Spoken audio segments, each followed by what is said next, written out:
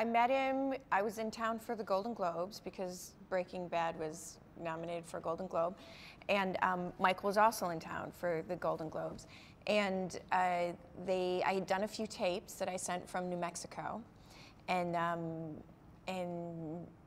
they asked if I could meet with him and do a chemistry read. And I told my mom, this is exactly what I said, because my mom was visiting us in New Mexico. I said, this is a long shot, but I'm just so excited to meet with him and get to read with him.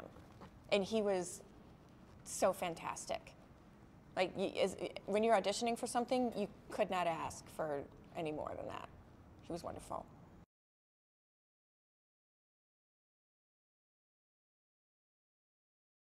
Well, I mean, the thing is it's not just about, I mean, yeah, he lives with Parkinson's, but he lives with lots of stuff, you know, lots of great stuff, and then, you know, some stuff that's not so great, but he's also really funny, and I think the funniest shows are about real life, you know, and even on Breaking Bad, I feel like the funniest moments are the ones where it's just very real, and I feel like that's what the script has, which makes it fantastic. And Michael's just, I think he's a comic genius. Like, honestly, just to play opposite him is a dream for me.